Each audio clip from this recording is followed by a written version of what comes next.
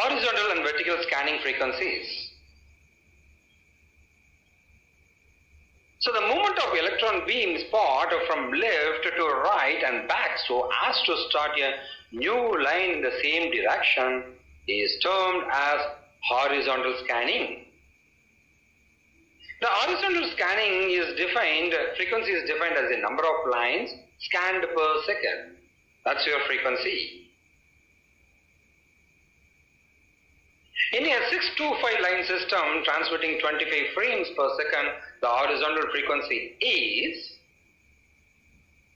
625 into 25, that's 15,625 Hertz. That's the frequency. Consequently, the time taken to scan one line is 1 divided by 15,625, that's 64 microseconds. That's really fast.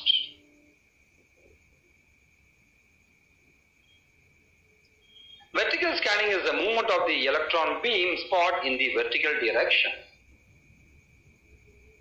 One frame consists of two fields resulting into 50 fields per second.